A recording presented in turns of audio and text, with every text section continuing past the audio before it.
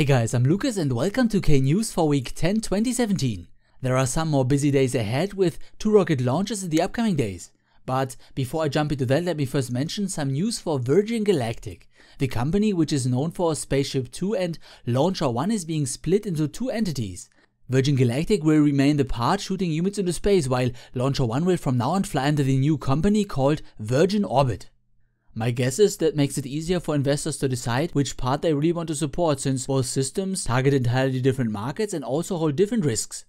The first launch this week will be Europe's Vega. Liftoff is scheduled for March 7th at 1:49 UTC, which is of course Monday evening locally in Kourou.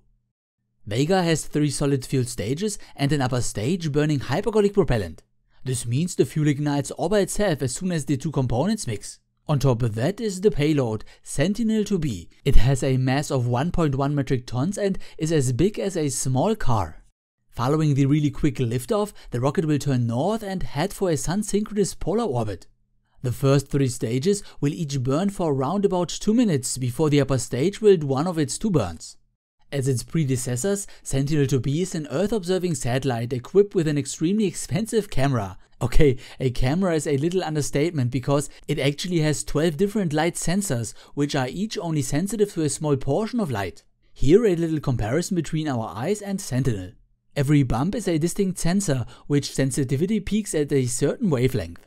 The images of the blue, green and red sensors can of course be combined to get a normal color picture. To give another example, water vapor shines in infrared light at roughly 1000 nanometers. When I remember correctly, such vapor, including visible clouds, is actually the strongest greenhouse gas in our atmosphere, so there can be learned a lot about our climate from that alone. The satellite will be placed in the same orbit as its twin Sentinel-2A, which was launched back in 2015, just on the opposite side.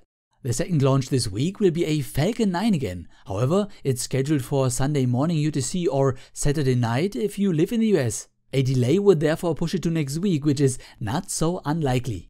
This launch will be a little different because Falcon will take off in its expandable setup. Its payload, EchoStar 23, is on the edge mass-wise of what a reusable Falcon 9 can shoot into a geosynchronous transfer orbit. I'm not 100% sure at this point, but at least this should mean Falcon 9 will have no landing legs attached, since they are not necessary. However, they could still mount them to test how the rocket would behave when re-entering with unfolded landing legs. Or at least I would really want to see that, but it probably won't happen. As mentioned, the rocket will shoot its payload to a geosynchronous transfer orbit, which means it will head east in a rather acute angle. The flatter trajectory allows the first stage to contribute more to the horizontal speed, which this launch will be all about. A little over 2 minutes into the flight, the second stage will separate from the booster and go on with its mission. The booster itself will meanwhile plummet back to ground and splash down in the ocean fatally. This might be the last time we see an expandable Falcon 9 because it will receive an upgrade by the end of the year to handle that kind of payload. Much more demanding payload, which would require an expandable rocket, will soon hopefully be launched using a reusable Falcon Heavy. But even a Falcon Heavy has its limits, and shooting a heavy payload to Mars, for example, would lead to at least 1 expandable core booster.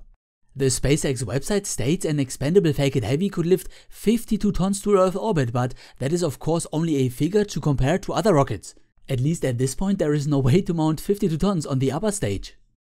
EchoStar 23 will join the EchoStar fleet at 45 degrees west over South America after it was tested on a different position. The company itself does not directly sell TV broadcast services and instead leases its capabilities to others.